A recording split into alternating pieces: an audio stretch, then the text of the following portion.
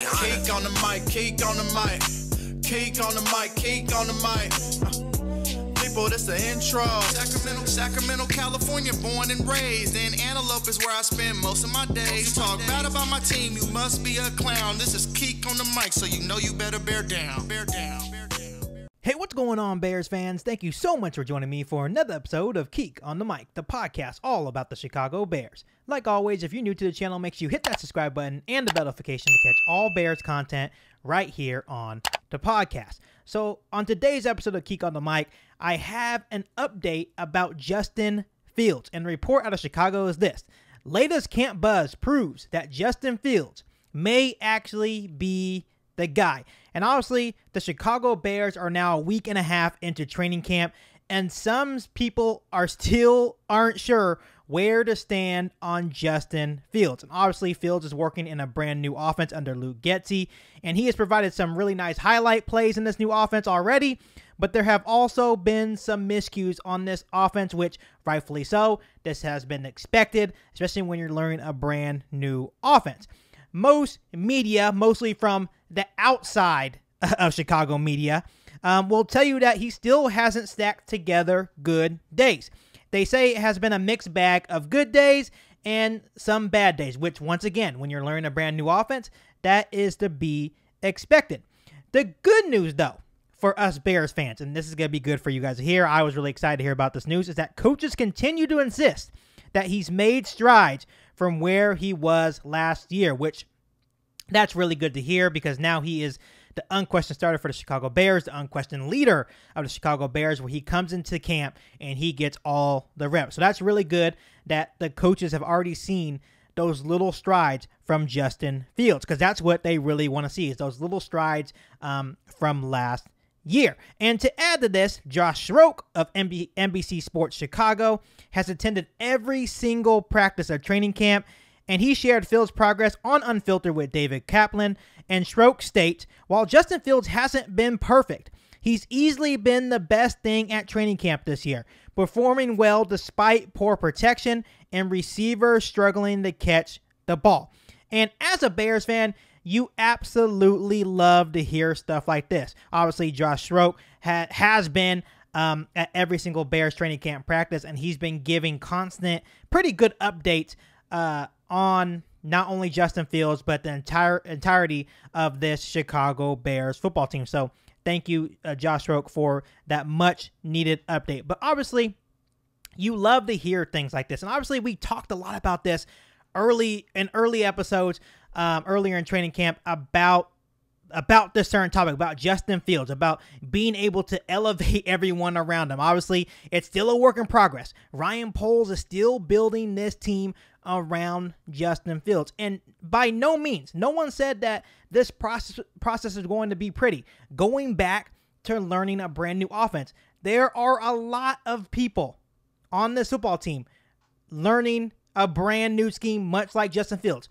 The only person that really has his offense down is Equanimeous St. Brown. And that's because he already understands the offense because he played in Green Bay, where Luke Getsy is bringing the scheme from. So we understand that there is going to be a learning curve, but there has been multiple reports and updates on Bears training camp saying that the receivers have had a tough start to training camp. Obviously, you do get these reports occasionally saying, oh, that was a nice deep ball from Fields to Velus Jones, or that was a nice throw from Fields to Darnell Mooney.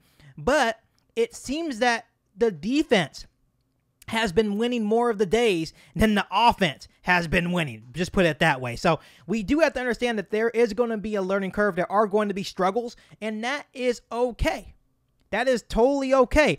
But something that I kind of want to talk about here on the podcast is that the sign of any good quarterback is the ability to function in difficult circumstances. And at the moment, that's exactly what Justin Fields is doing.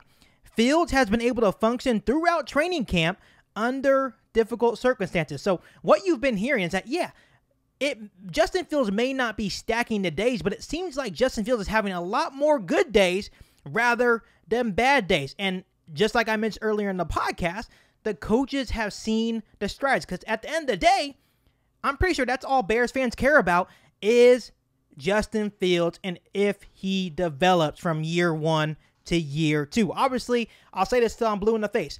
There was a lot of Bears fans out there that, of course, we want to see our team win. But as long as Justin Fields takes that step from year 1 to year 2, we will count that as a winning year because we understand that from 2023 and on, that's where the fun will probably begin to happen. That's where we can start adding real talent around Justin Fields. That's where we'll be back in the first round in the NFL draft. That's where Ryan Poles can possibly actually start building to what we already have here in Chicago and actually start building around Justin Fields. And I think at this point, I think we can all agree that Justin Fields seems to be doing his job. He is working hard learning this new offense. It's getting to the point where Justin Fields already probably knows his offense so well that he is calling out other offensive players, and many teammates have already said that, yeah, Justin Fields calls us out, and obviously we don't take it personal because we're all trying to get better. We're all trying to learn this new offense. We are trying to perfect this new Luke Getsy offense. Number 2, he is being a good leader. And that goes off my first point, right? He calls out guys. He's not being disrespectful. That is him being a good leader. And most importantly, he is showing the coaches why he is the guy. Once again, the coaches, there's been multiple reports saying that the coaches love what they see so far and that they truly think that Justin Fields is the guy, which that is great news because once again, the Bears can be 3-14 this year. They can be super bad this year. But as long as Justin Fields has a good year, which is possible, Justin Fields can still have a good year, and the Bears can be bad. But as long as Justin Fields does good, for most Bears fans, that is a good year for us. So at this point, I don't think it's about whether Fields can be good. I think we all know that Fields has the tools to be good. Under this new Luke Getsy offense, that's going to cater to his strengths. We all understand that we think that he will take that mini jump, right, from last year. I think he will be better than last year. It is about whether the Bears pieces around him can step up. So, for example, can the offensive line give him enough time? Obviously, with the Tevin Jenkins drama, now they're still trying to shovel this offensive line, right? So we have Braxton Jones probably starting at left tackle. He's a 5th-round rookie, right? Then you have there's multiple shifting pieces on this offensive line. So can the offensive line give him enough time? And another thing, can his receivers catch the ball and make plays for him? Once again, I go back, and I've been hearing a lot of things from this training camp that the receivers have had struggles catching the football. And I understand it's early in camp, so I'm not going to stress about it too much, but they do need to do a better job to make sure they are stepping up for their quarterback. And you can even put in perspective that, yeah, you have Cole Kmet. There's been multiple reports saying that Cole Kmet looks really good this year. Of course, you have David Montgomery, right? Of course, you have Darnell Mooney that looks really good.